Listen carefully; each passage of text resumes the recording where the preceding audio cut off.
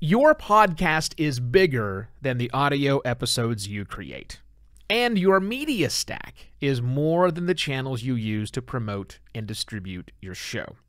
Are you approaching content creation strategically, or are you taking a shotgun approach?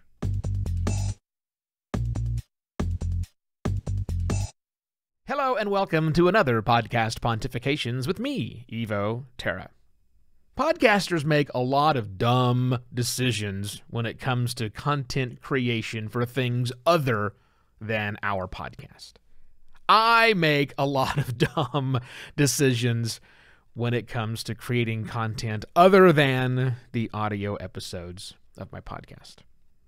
And one of the biggest dumb decisions that we collectively make together is we fail to understand that there's a difference between using media for distribution purposes or promotional purposes than using media for content creation and sharing purposes.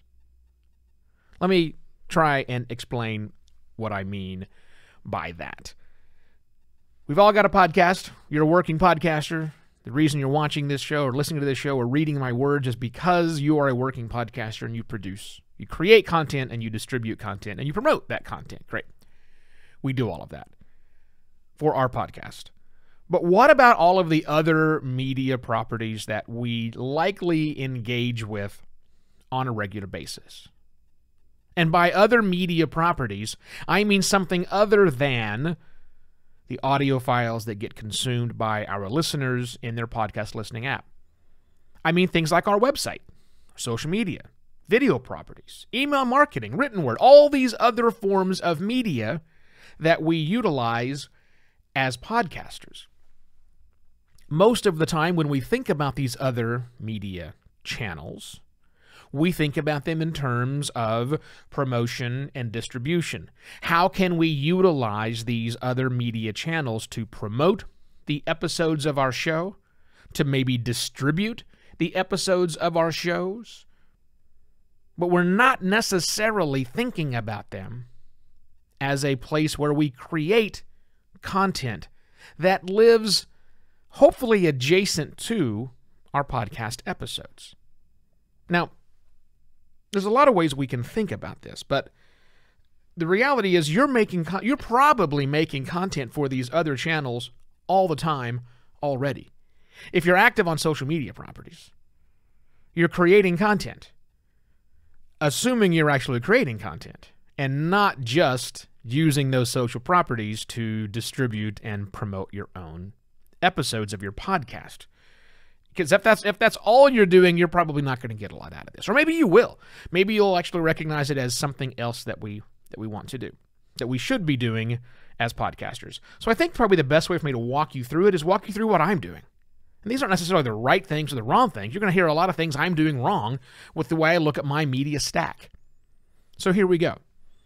You may not know this, but this thing that you are either reading or listening to started out life as a video. Yeah. Started out life as a live video on LinkedIn. And I'm doing that for a very strategic reason because I want to reach people who are more business-minded and business-focused, and they tend to hang out there on LinkedIn. That's where it begins life. But then I take all of the content, the good content, this meaty content, and I'm writing the article which you might be reading. And I rewrite it 100%. And I rewrite it in such a way to where it's designed to be read only. You do not have to listen to the audio if you're reading these words right now. You can. That's great, but I don't care. It's part of my media stack to make a written piece of content. That written piece of content goes on my website. It also goes on medium.com.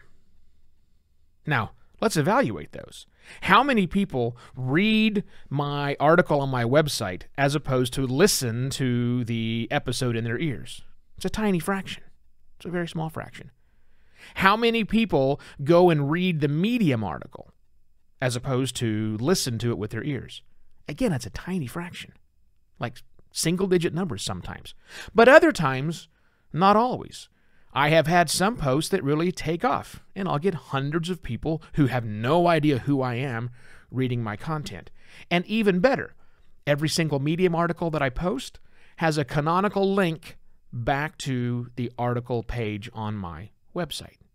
That helps in a big way.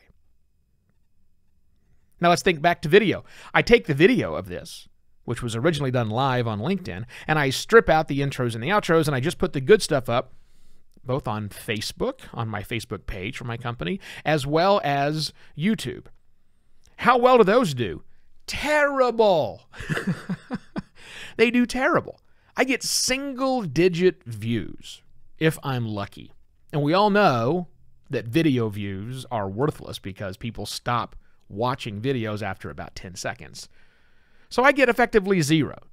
And the reason I'm getting 0 is, look, this content's not designed to be video. It's not good video to watch. It's my head stuck behind a microphone. And so I'm not using video the way that I could be using video. I am only using those two video outlets, my Facebook page and my YouTube channel, as distribution and promotional outlets. I'm not creating good video content. So I wouldn't even consider that really part of my podcast media stack. That's really more of my distribution and promotion. I should be creating good video, but I'm not. C'est la vie. You may not be either. Now, when it comes to social media properties, sure, I use social media to distribute and I guess promote the show. I'm not a big on social media promotion. But if you follow me on social media channels, you'll see that for some of them, I'm actually pretty active. Well, one of them, I'm actually pretty active, putting out lots of information about podcasting in general, in the format and style that I am wont to do, forward-thinking, big questions about podcasting overall. That's on my Twitter account, Evo Terra. I spend a lot of time creating content on Twitter, not just distributing and promoting my episodes, but actually creating content. I don't do it on other channels. You won't follow me on Facebook and see a lot of information. I do share some news information on Facebook. I share some news and information about podcasting on LinkedIn, but that's really more me resharing other bits of information, not truly creating content. I'm just not doing that because I want to stay focused on there. Because my media stack, I keep it kind of small on purpose so that it doesn't spiral away from me as I'm thinking about content creation. Could I do more? Sure. Should I do more? I don't know. The thing is, I don't really want to do more. Because other than doing the occasional guest appearance on someone else's podcast, that makes sense for me to spread the word. Other than getting up on stages, can't do that for a while, and spreading the word, I'm pretty content with my media stack being what it is. And I'm pretty realistic about understanding the difference between content creation versus promotion and distribution on the media stack. And I hope you are as well. But I want to hear about it. What media stacks are you using? Again, not for distribution and promotion, but where are you creating not your podcast content? And do you think it's effective? I want to know. Ask your friends that are also podcasters what they're doing. How are they using their media stack to not just promote and distribute their podcast, but to create new things that eventually might bring them a larger fan base overall? That's what I'm curious about. And that's it. Enjoy the rest of your day as you think about that. I shall be back tomorrow with yet another podcast, Pontifications. Cheers!